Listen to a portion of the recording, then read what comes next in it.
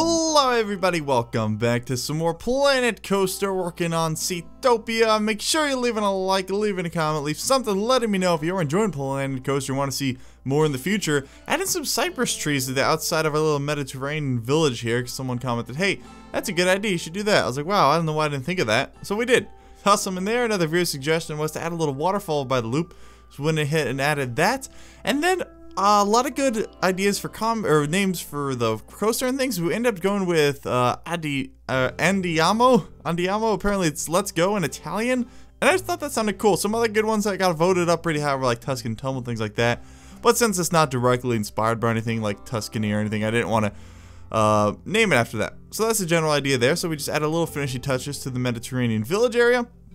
And it's looking rather nice. Over here, we're working on a brand new coaster. That's what the majority of this episode is going to be. This coaster, its area. We added to the flat ride as well. But this is going to be a launch coaster, and the whole area is going to be kind of modeled after like a top secret Air Force base. So it's kind of like an experimental plane idea here. Is that what we're going for? Kind of something like that. I had a lot of trouble with this coaster because it gets way too intense. You'll see me try and tinker with the ratings. I love watching the coaster bay kind of freak out like that.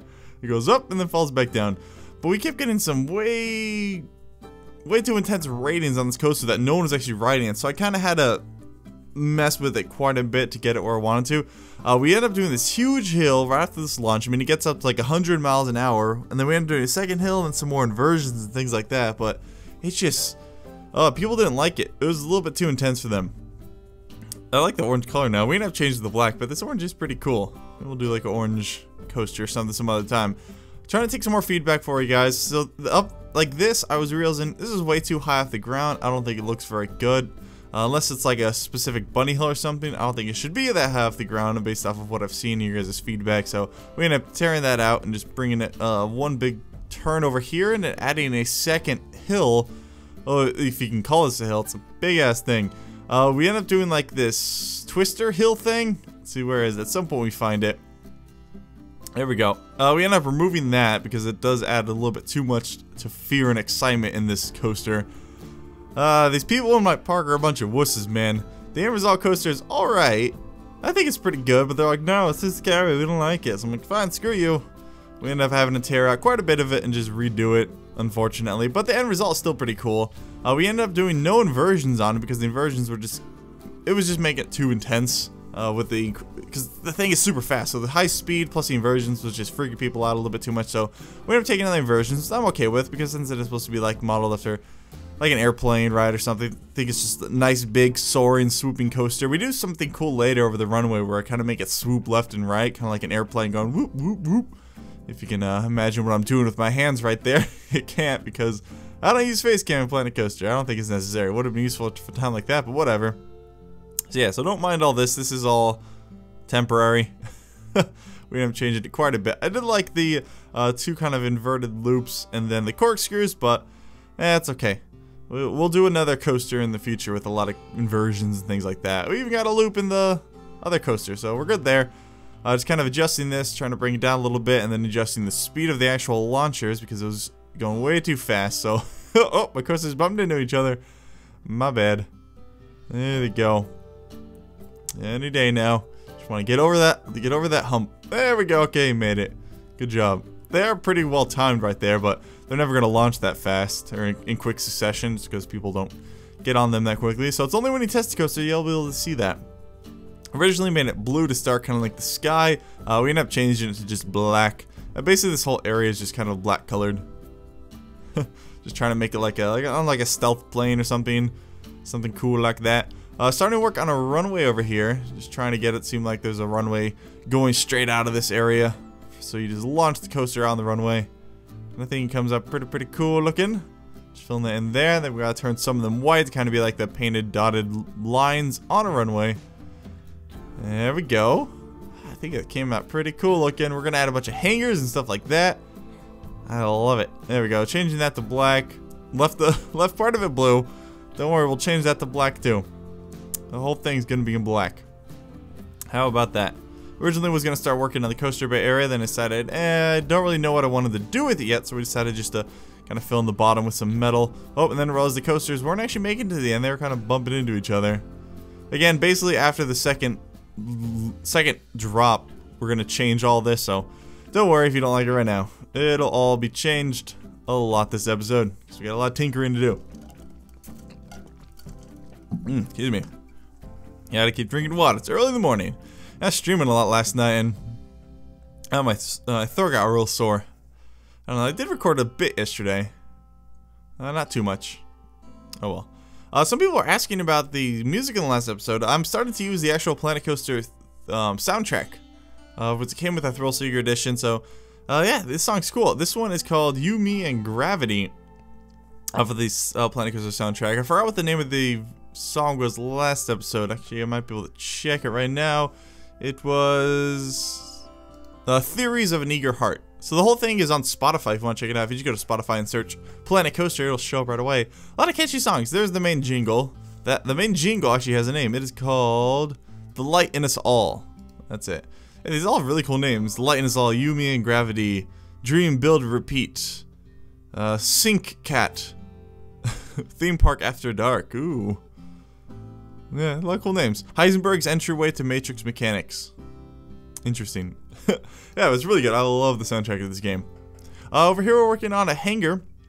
We're going to have a whole bunch of these kind of scattered around the runway. And then I wanted some sort of plane. I didn't want it super alien looking, so I just used a couple parts, made it all black, and tried to make it look like maybe like a realistic plane, but nothing.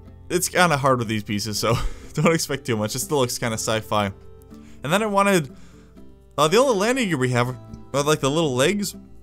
Ooh, excuse me, and I wanted landing gear with actual wheels, so I ended up taking one of these little shape pieces, or 3 of them rather, and then I needed something to support them. I was really having a hard time trying to figure out exactly what I wanted to do to kind of support these things. So okay, you know what, we're just gonna go grab some wood planks, we're gonna color them black, and that'll be good. No one's gonna see these up close, so it's okay. You're only gonna see these from far away, so no one's gonna be like, wait, this is a super secret, like, high-tech fighter jet being held up by little wooden planks. What the heck? Yeah, don't think about it too much, alright? It's best if you not think about it. For some reason the coaster cars give off a red light at night. It's pretty cool looking. Doesn't really fit this area super well. But oh well. I like this launch coaster. I mean, it's a big winged launch coaster. I mean, that's goes perfectly with the area, even though it does give off a red light. Oh no, I guess planes have like red and green lights on them, so that's okay. Because the other launch coaster, I believe, is like the race car one, and that wouldn't have worked very well. So I definitely think we're better off using the wing coaster, because it is like a big airplane. Then extending the main path around here, and trying to figure out a good way to connect it.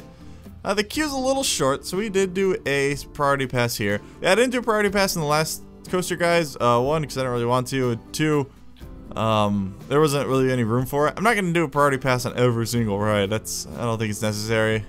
Frankly, I think they're kind of ugly sometimes. Looks alright here, but definitely not going to be adding it in every ride. Not necessary, in my humble opinion.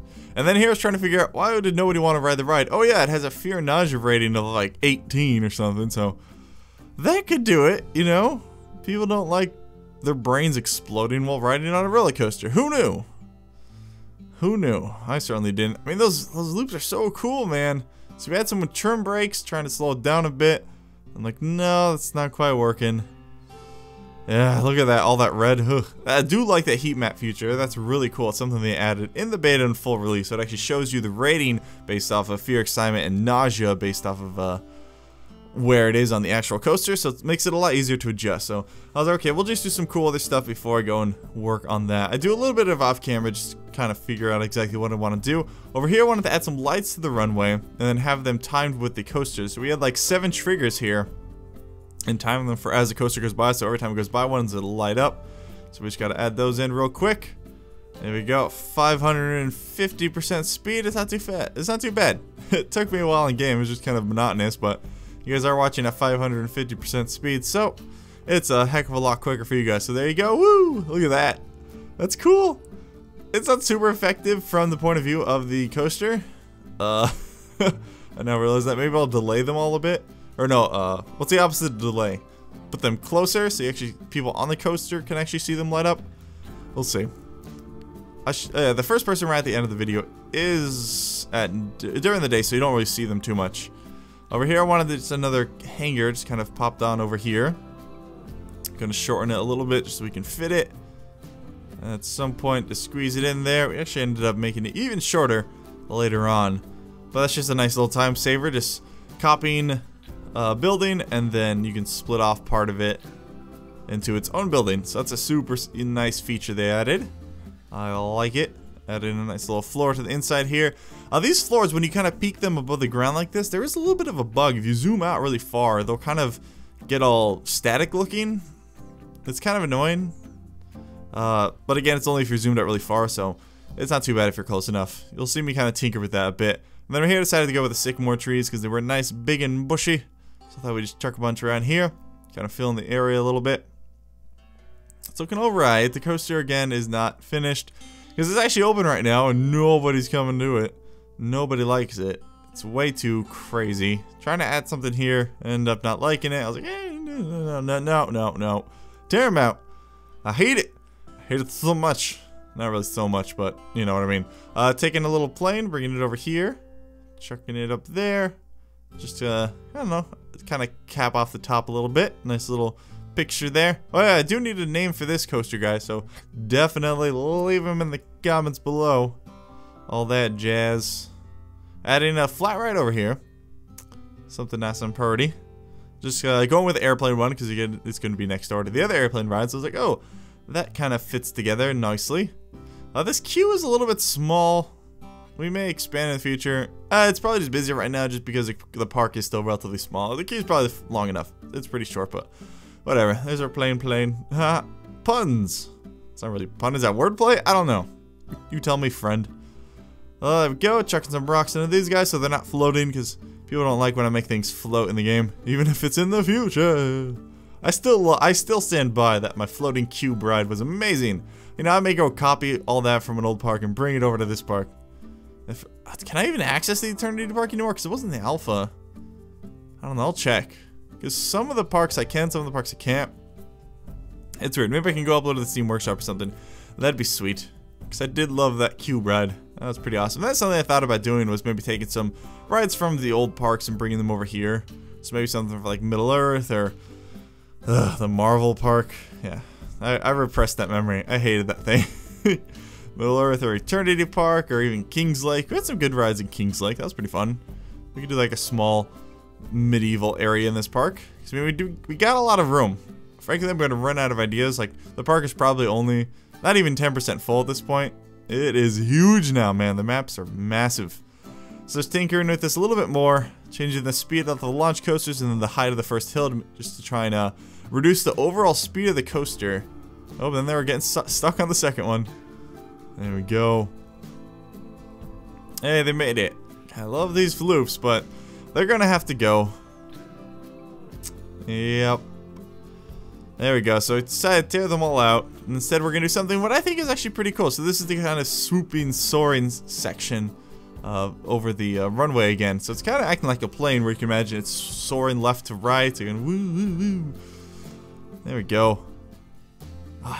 Yeah, I think it's way better. That's cool. So we won't have any versions on this coaster because the little wusses in my stupid park can't handle it. They're all just like, man, we don't want to die. We don't want our insides to become liquefied and have our brains fall out of our butts. Because that's been known to happen, guys. Brains fall out of your butts. Oh, that's fun. It's good to clean fun. Not really clean fun. Kind of disturbing if you think about it. Like your brain just falling out of your butt. Imagine the amount of force needed. Oh, put someone in a centrifuge long enough, lay them down, or maybe their butt will come out of the brain. Only the maturest of talk on C-Top's videos. And yes, he even makes up words like maturest. The most mature. Whatever, man. I'm no English speaker. I don't speak English good. It's my second language after all. You know what my first language was? My native language? Baby talk. That's everybody's native language. Oh, I gotta stop doing these long episodes, man. This isn't even a long episode. I'm just running out of things to talk about because we're just tinkering with that coaster so long, so I start making stupid jokes and nobody thinks it's funny.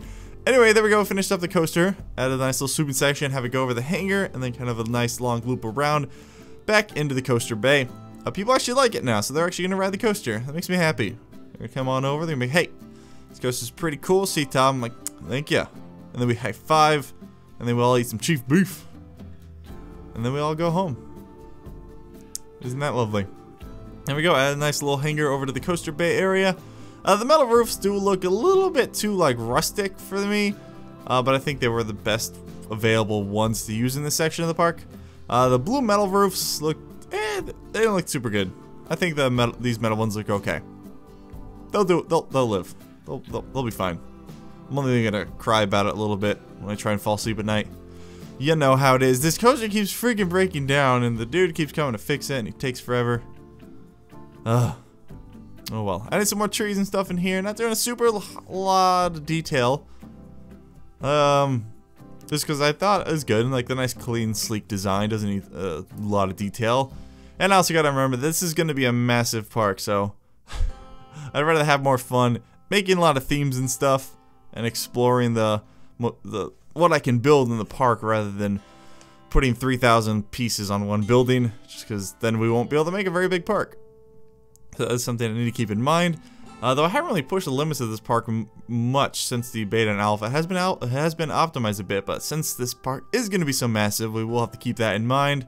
Adding some lights to right there. We're basically done with this section. Pretty simple, just basically a big coaster and then a bunch of sycamore trees. There we go. And we get to launch. Yeah, you don't even see the lights turning on. Because we were in daytime, but believe me, they are. You guys saw them. Straight up. And barely over the hill. Whoop.